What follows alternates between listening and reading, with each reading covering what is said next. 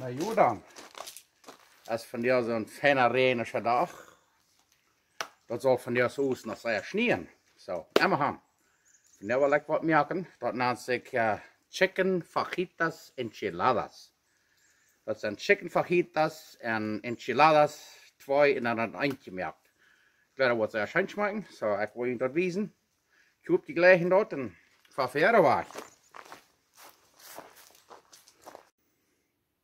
Da will ich Ihnen wiesen, was wir hier alles machen kann. Hier haben wir Witte Mehltortillas. Hier haben wir Korntortillas. Hier haben wir Syra Schmand, Sour Cream, Crema Agria. Aber dort nicht gleich an die gewöhnliche Schmand. Hier haben wir 3 Biter Backfleisch, Chicken Breasts, Pechuga de Pollo. Und da haben wir dann so ein rotes Enchiladas Sauce, als ich selbst gemerkt habe, das weiß ich könnt. Wie der nochmal Sauce fertig. Und hier haben wir 3 Peperschoten. Die kann dort nicht rein machen, weil ihr haben. Und hier haben wir eine Sippel. Und hier haben wir dann noch witten Käse, Mozzarella. Die kann so einen Käse brauchen, die dann jankert. Nu werden wir aufhängen. Okay, die eine Biter Fleisch, Backfleisch haben den Geschmack aufgewaschen. Aufgedreht. Und dann dann da, das daneben ein Schoppet Maß hat. Dann da wir da die eine Hälfte lang schneiden. Weil ich kann. Da kriegst du es da nicht gekriegt. Da, und dann kann Brot nicht viel besser durch, weil ich mag Brühbroten. Da, haben wir da nu so eine feine Biter Fleisch. Na, was ich noch will wissen, ist, hier haben wir am Stuhl gekaufte Enchiladas-Sauce. Weil wir stets vorhin kennen, dann können wir uns das da auch nochmal. Früh gleich das Peter. Wollte ich da mal von dich bewiesen. Las Palmas. Und eins Johanna, was in La Victoria. Aber das kann ich auch erst vom Stück halten, ich hab die dort. Und die haben noch geräunet, weil ich geräunet liegen. So. Erst Enchiladas-Sauce, was die gleichen kann ich brauchen. Nu wollen wir die Heiner broten. Okay. Nu wollen wir hier so auf diese Plut. Haben wir dann mit warm gemacht und klein bisschen Olive Oil ab. Und dann, da wir unsere Heinerbrasten dann ab. Wo der Geschmack Brühbrot noch bei siegen. Und eins, was ich hier noch war, ist ein bisschen Pfeffer, wegen Salz haben wir gewöhnlich auch immer. So, da alles, was wir noch uns ein klein bisschen Pfeffer haben. Nu war die alle fein Brühbroten. Dort haben wir Fleisch fangt ja einen Geschmack zu lassen. Na, ist gut. Wow, wir sitzen unsere Heiner, das ist ein Goa. Wo wir drauf nehmen, da wurde das Grenz wegschneiden. Hier sind unsere Heiner. Da für den Geschmack toll, lassen wir das so lang setzen, was wir das Grenz rein haben. Da waren die viel juicier, viel weicher und scheiner, wenn er den Geschmack toll eigentlich hat. Mit setzen lassen, mit rühren. Heiner muss ja mal rühren. Okay, as es je sein kann, wir haben das Grenz alle Geschmack toll geschnitten, und das Heinerfleisch auch. Und sehr schmale Strämelchen schneiden. Kriegst du das Grenz. Dann werden wir das alle durchbroten. Und dann sind wir reif zum Enchiladas machen. Da, kriegst du das dort. Wo wir das alle ein feine Strämelchen schneiden. Okay, wir setzen uns dies Glas weiter. Dann wollen wir ein klein bisschen Olive Oil nehmen. Und das erste, was ich immer sage, das Simple nehmen wir das erste nehmen. Wo diese lang Brot, was wir fangen, ist mit grün zu werden, da wollen wir das übergrenzt zu nehmen.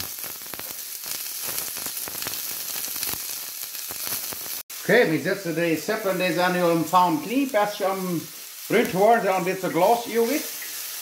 Und dann da wir das übergrenzt zu nehmen. Über das Teichbrot, weil das so mehr gut ist. Das dort nicht schmeckt. Hier haben wir ein bisschen Salz mag, nicht zu viel. Lieber besser nur Salz als zu viel. Und dann hier waren wir ein bisschen Pfeffer über. So. Fängt dann sehr Geschmack zu lassen. Okay, den Tief wird uns Grenzbrot nicht. Da wollen wir uns hier was Enchiladas-Sauce anrühren. Hier haben wir ein Koppel Enchiladas-Sauce. Und hier wollen wir dann von ungefähr 1,5 Etelepel. Und dann wordt het gedurcht. En dan werden we dat nog duigbrood met vlees tot. En dan hebben we ons nog helemaal zoveel hier. Maar je het niet maakt krijgen, dan brokt je ook niet. Dan doe je het zo. Dan wil je smoot leggen. Maar je dit is een beetje schwapper. Waar je zo'n sour cream brokken zit. Er eentje brokken op yoghurt. Brok je dat. Aber ich dachte, ich würde von der Sour Cream, so ein süßer Schmand. Das riecht sogar schmand. Schein. Ich will hier durch so ein bisschen Pfeffer machen, die darf nicht, weiß ich wel. Ga maar aan, is dit rein? Dan die grenzen, Heine is tegen brood zijn, daar worden we dat maken. Oké, daar wel we dit Heinerfleisch doen. Wow, dat is ja fijne Heinerfleisch. En dan willen we dat enchiladas saus erop maken. Wat ik juist had eet, en dus ik zei, want je niet dat zure schmand legt, dan doe je andere schmand. Maar überhaupt niet, weil best wel je groot zo enchiladas saus doe je daar. Maar ik leg dat. Je hebt een beetje schwappet gesmaakt en het vielleicht een beetje zuur ziet. Nu willen we dit echt broden en ik wil je zeggen, dat wil we enchiladas maken. Zit dat smaak er wat. Ik wil je dat bloß nog eenmaal wezen, wat leuk je van dit. Sehr scheinlich wordt het van der voor ons gegeven. Oké, dan willen we de tortillas een klein beetje opwarmen, dat we die beter oprollen kunnen. En door hem zal we ook wel een beetje bruiner maken. Kijk maar, wat smaakt die ophoffen. Sehr fein. War die alle abwarm. Nu kijk je maar, hoe smaakt die abhoffen. Wow. Sehr fein. Oké, dan werden we zijn, dat we hier van der verstaan.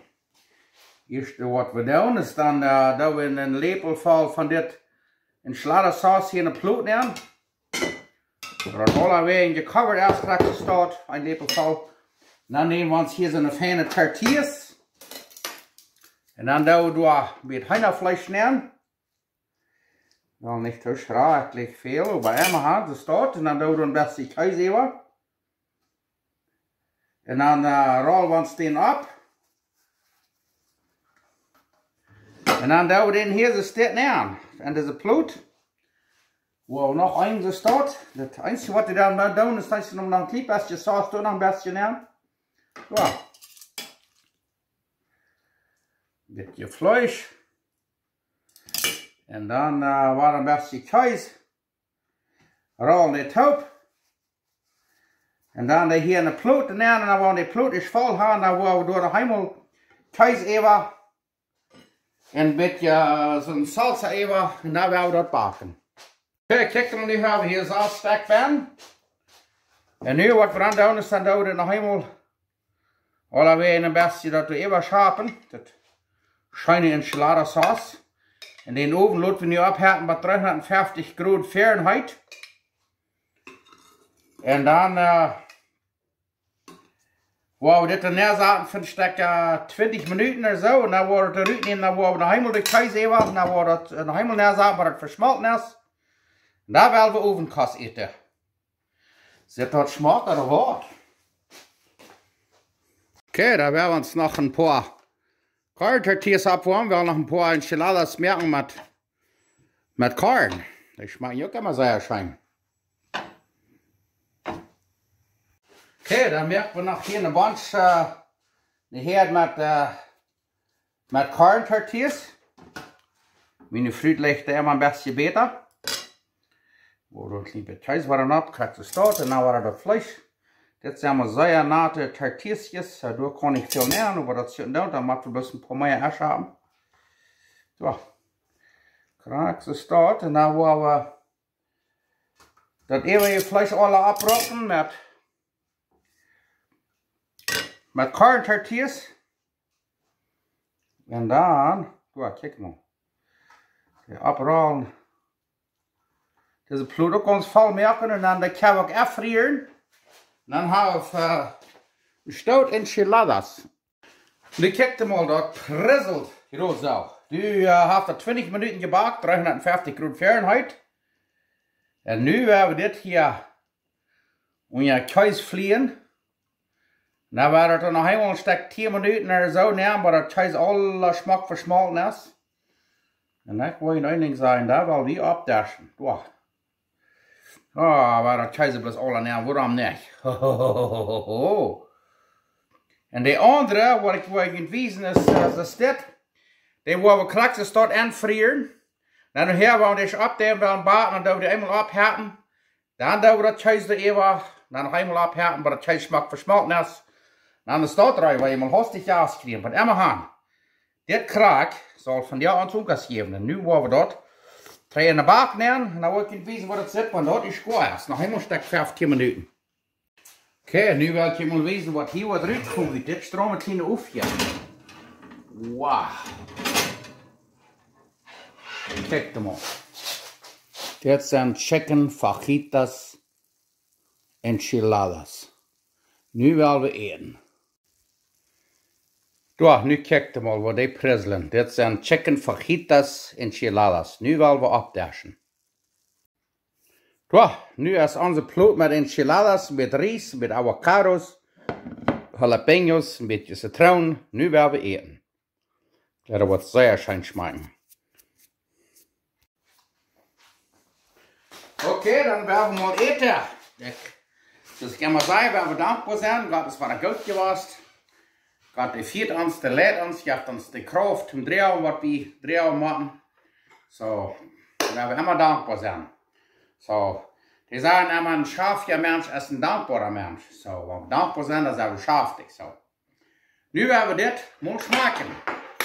Het eerste, waar we niet vergeten, dit. Ho, ho, ho, ho. Dan hebben we niet verdammt het gekocht. Ah! Wow! Oh, oh, papa. Oké. Nu willen we deze chicken fajitas enchiladas maken. En dan nu een kosten met je kloot, wobei ik kan één ding zeggen. Dat ga je merken, afvrieren. Zie je wat. Dat smaakt zijn. Ik hoef die meer naar ook. Voor als een beetje arbeiden, weil je zich al goed weet, kan je afvrieren. Dan zijn de emmer rijp, dus opdijven, een beetje cheesen op en bakken en opheffen. Je jas krijgen, dan zijn die rijp. Oh ja, en dan hebben we hier nog de kleine rijst, wat je wil. Die kan dort nog schobelen bij. Oder whatever. Nee, hoor, ik vind bloß nur mexikanische rijst. Met dit zo. Oh, dat smaakt zo schön. En dan wil je mes. Je zou nou met vernünftig, maar dat vind ik met zijn heg. Ik verstuur dat gleich aber. Wow. Dat heeft mij gelakt. Merk dat ook, nu weet je wat het maakt. Verder wat je niet lijkt dan. Smaakt zeer schön.